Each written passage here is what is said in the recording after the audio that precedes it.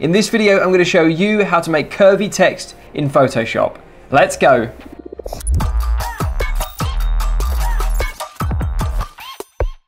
So before we get started, if you're looking for more tips, tricks, hacks, tutorials, and other design inspiration videos, then make sure you subscribe to this YouTube channel. And also don't forget to hit that notification bell to get notified every time that I post a new video. So I'm going to show you how to create curved text in Photoshop. And I'm using Photoshop 2021, but this does work in previous versions. And this is a really easy way to add some extra spice to your designs.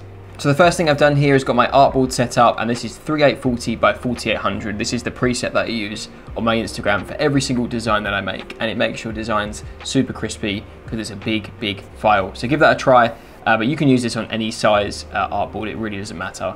So just try with whatever preset you're used to using. So the first thing we're going to do is add a circle, not a text layer. So we're going to go down to the ellipse tool here, and we're just going to hold the shift key and drag out onto this artboard, like so. The shift key keeps the proportions constrained so that it doesn't mess up and become an oval or a pill shape or anything like that. It just becomes a circle. So what we're going to do now is going to hit T on the keyboard, and that brings up our type tool. Now what we're going to do is hover the type cursor over onto the very edge of the shape, and you'll see it changes from like a selection box to this little dotted line. So you're going to go ahead and click on that, and that brings up our font. So we're just going to give put a font in. I'm going to go with New Has and make that black, and then make sure the color is black as well so we can see what we're doing.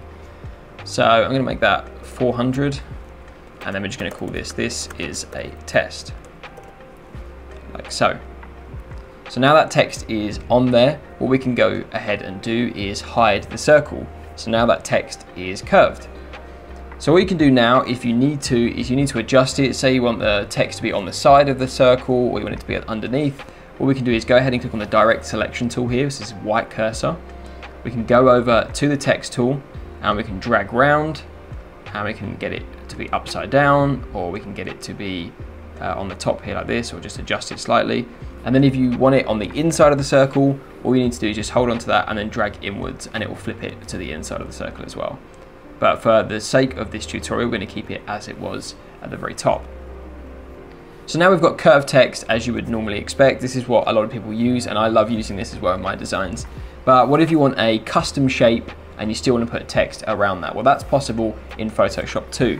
So what we're going to do is we've got that same circle here. You can just put your own new shape in if you need to. It doesn't need to be the circle you used before. But we've got that circle here, so I'm just going to readjust that. I'm going to create some kind of odd shape that we can use. So I'm going to take two circles like so,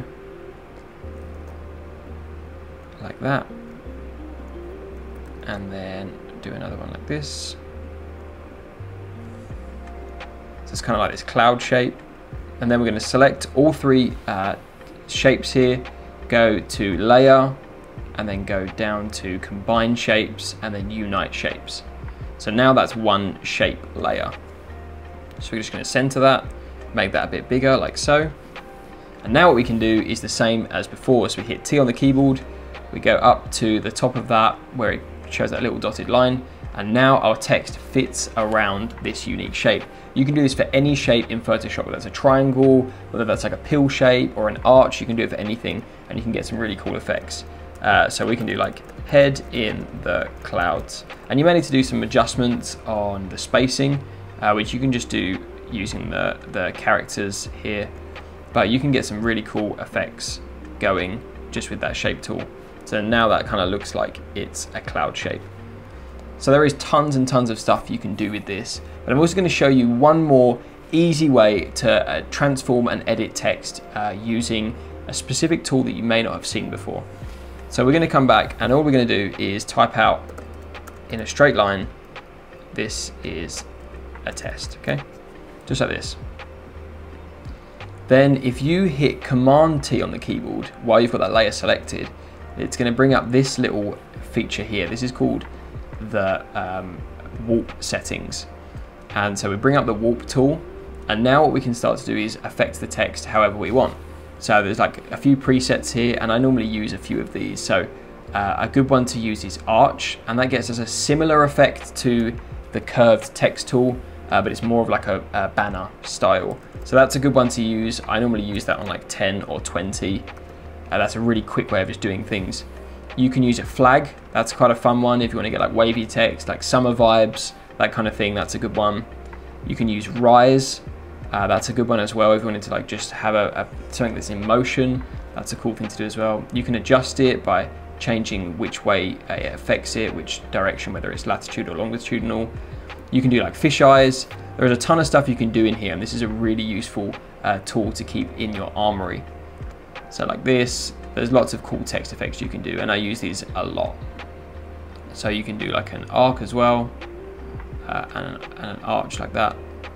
So there's lots of cool things you can play around with, but those are just some things that you can use to curve your text in Photoshop. So there you have it, a really quick and easy way to curve your text in Photoshop. Now I know you guys like the tutorials to be short and sweet, so that's what I'm trying to do here, but let me encourage you to create something using this style, using this technique. Tag me on Instagram and I'd love to see what you create. If you've enjoyed this video, then make sure you leave a like. It really does go a long way to helping this channel, and consider subscribing for plenty more videos like this to come. As always, thanks so much for watching, and I'll see you again soon.